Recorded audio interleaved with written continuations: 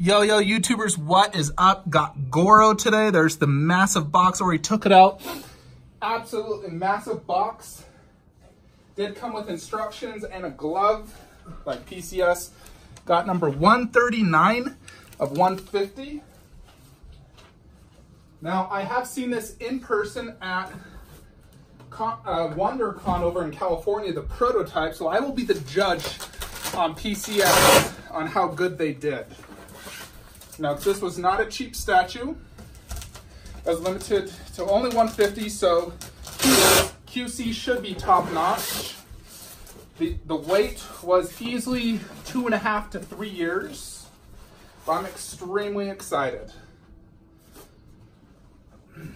So in this top box, we got a giant base and lots of different things. We'll take this out.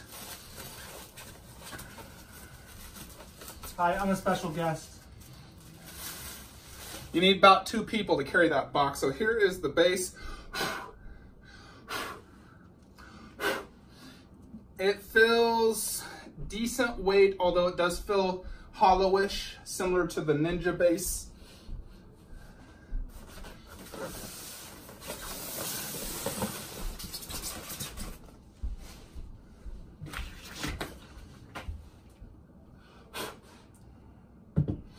I'd say that's at least 2 feet wide.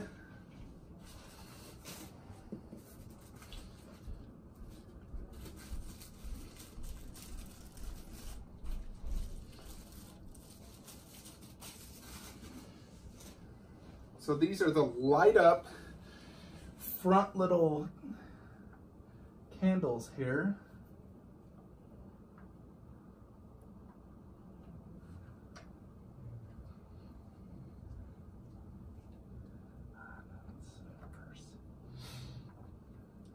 There we go.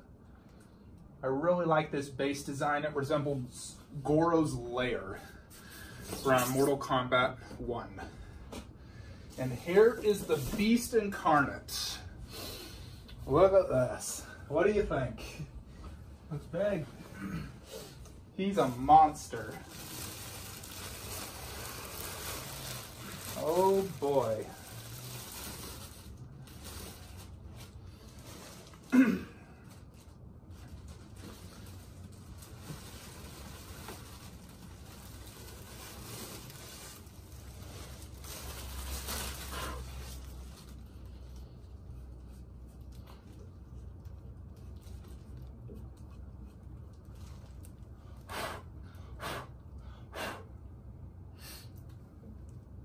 Almost look like there's dust residue from it sitting. Gotta clean it up. I'm gonna go ahead and hold this though. Goro is pretty heavy. This probably weighs 20 something pounds.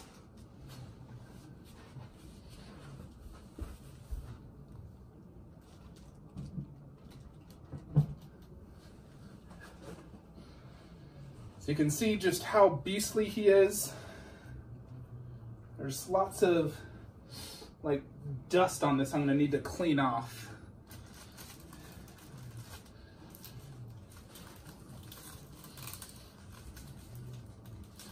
May tape the hair, put it in a baggie. So this is real hair.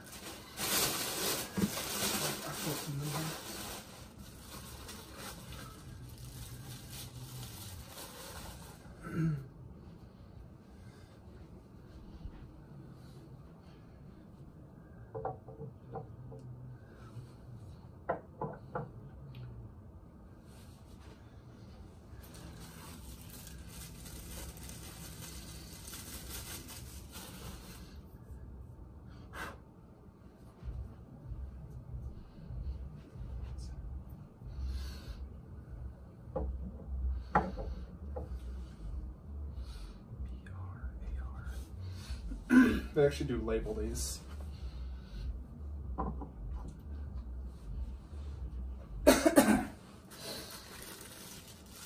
One of them is a fist. These hands are pretty heavy. AL. It's right here. decently strong magnet.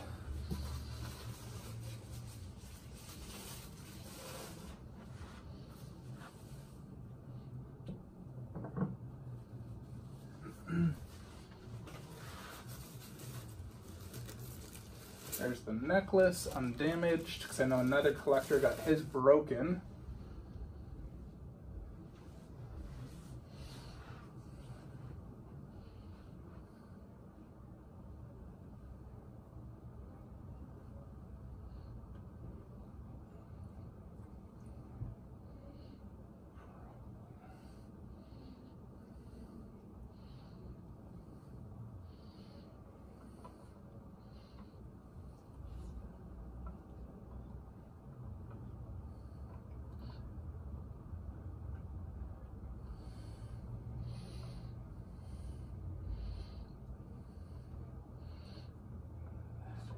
Not going in that well.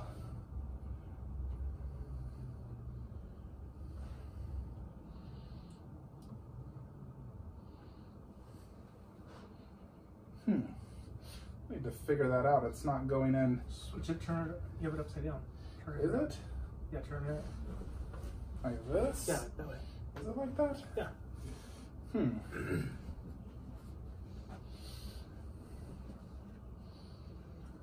see if that makes a difference. Because it's pointed down, to be pointed down. No?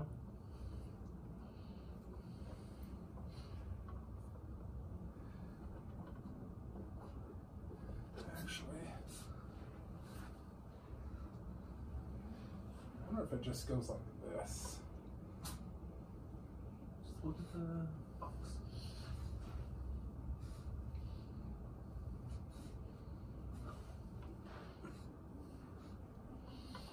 No. I need to figure this out. I'll figure this out in the full detailed review. That is just about got light up function right here. Test that out in the full video review. The only other part is these like belt buckles here, which I'll have to attach individually.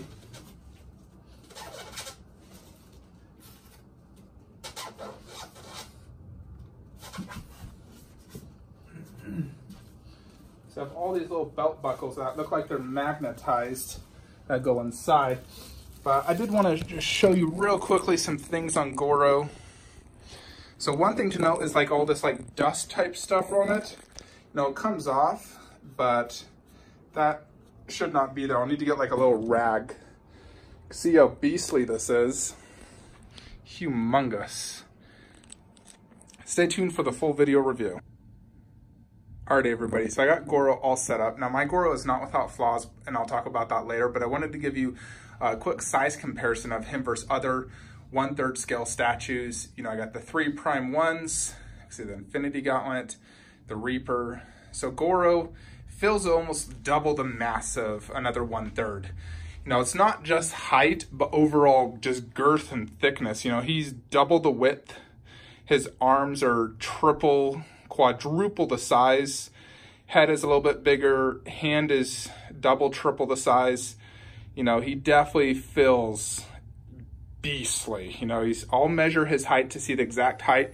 I know Harley Quinn and Deadshot are 30 inches tall. Goro's advertised at 30. And he's definitely at least 20 inches wide. Definitely very beastly, girthy, thick. And I just wanted to give this quick size comparison versus other 1/3 scale statues.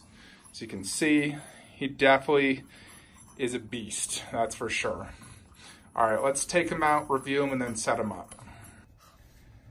All right, everybody, so I put Goro here on my table because this will be a good spot where I can really circular, you know, get all around him. He's very heavy. You know, I would peg him 30 to 40 pounds all around. Like I said at the beginning, the base does feel a little bit hollow. I guess that's probably due to the electronics. So it's not, you know, super heavy base, but it feels sturdy enough to hold Goro, I will say. So first, let's check out that base. So this is the dungeon theme where they first revealed Goro in Mortal Kombat 1. You have these bars here where you saw different prisoners locked up. Really great aged like effect on here with rust. You do have the light up torches because there's torches in that level. So I really like this underbase, the theme, how it looks like Goro's lair. Then you have these different skulls. So you have 3 different skulls and a bunch of bones, some dried up blood. So you could definitely tell some battles occurred on this. You know, Goro was a beast that just, you know, dominated everyone, the champion of Mortal Kombat. And so that is the base. I really do like this base. I think PCS killed it with this base. It's big, girthy, or definitely resembles Goro's lair. I'm going to show you the light up function. So there's a button you can press back here and go ahead and turn that on. So it does flicker. It's pretty bright. Go ahead and just look at that. You know, it's yellow, orange, like fire. And I like the flickering effect. I think it's really well done. Now it's definitely noticeable and looks cool. The only thing I would add that could make it even better is if somehow they could incorporate like a light up behind the bars of like a monster back there. I think that'd be pretty sick. But for what it is, I'm definitely a huge fan of this base. It looks awesome. I love the light up. PCS basically does light up in all their 1/3 scale premium line. So the base is perfect. I love it. Now let's move on to Goro. So Goro is absolutely beastly. We'll start here at the legs. So here's the toenails. His bootstrap. I love these knees. The shin guards look awesome. His costume in MKX was a lot more detailed than Classic, which I much prefer. For a higher skilled statue, I prefer the more detailed outfit. So here's his belt buckle. He has, you know, this is actual like leather. This is sculpted. You know, these loincloths, which are like stitched together. You can see the vein effect and the skin detail. He definitely looks like a monster. It has real fur all throughout each of the gloves and areas. You can see the detail in the hands. There's only one fist, the rest are all open palm. I do like the pose of Goro. I think it's great. The muscle detail looks fantastic. Here's the back. You can see that old, like, almost reptile-like skin in the back. Which looks cool. It's like a rock effect, almost.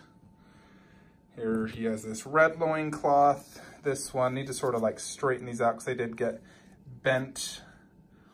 So I just work on trying to straighten that.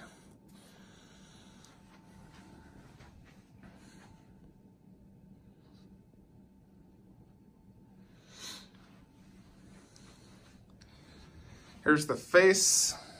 I think the face looks great. The eyes look cool. I like the real hair. I think it does look really good. I got sculpted into real hair, and you can distribute that how you want. I'll probably have it more like that. I think I prefer that than having it go side to side like some of the proto pics. And here's the necklace, which was a pain in the A to get it on, and actually did chip a little piece. They've made it very difficult to get on. One other thing that they include is these little like straps here that are magnetized. They actually gave me on this back arm 2 of the same pieces, and so one won't fit because it's like reverse magnetized, and so I need to get a replacement of that in the necklace. One other issue I had, which you're actually not seeing right now, was the statue came with mold. So there was lots of like white residue throughout the skin, the fur. I might be able to still show you a little bit.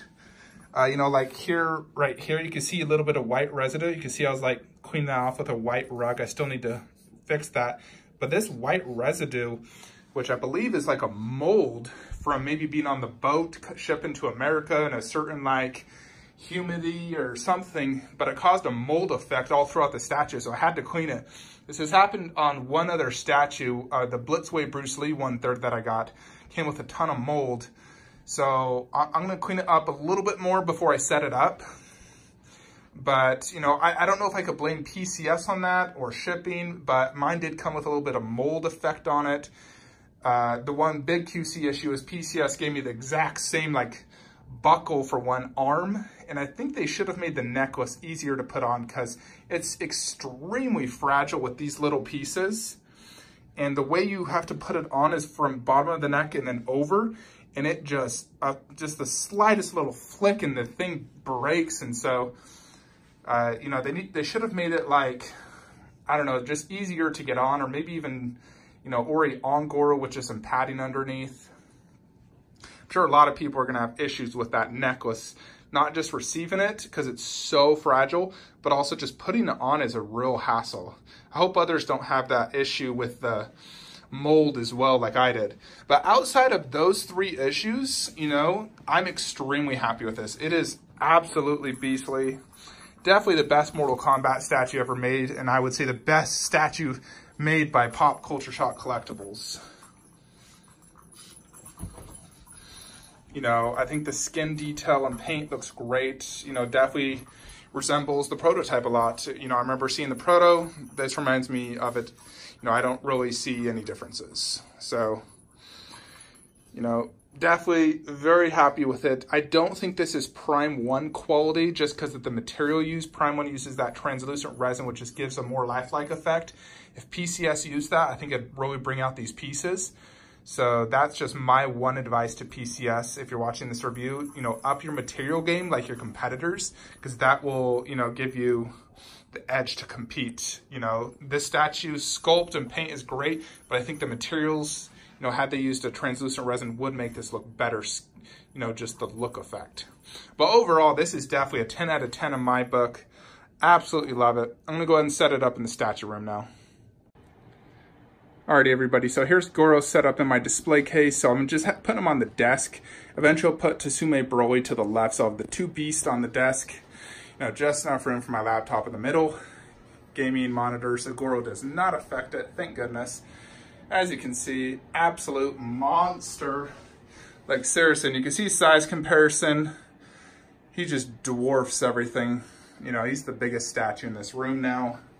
You know, compared to the other 1/3s, you know, he's way bigger, way better, way cooler. Best PCS statue to date. So, congrats to all those who got this. Hopefully you don't have any issues like I did, but I'm sure I'll get those resolved, you know, quickly with Sideshow. Hope you all enjoyed this video. I'm very happy to have this in collection. Like, subscribe, have a great day.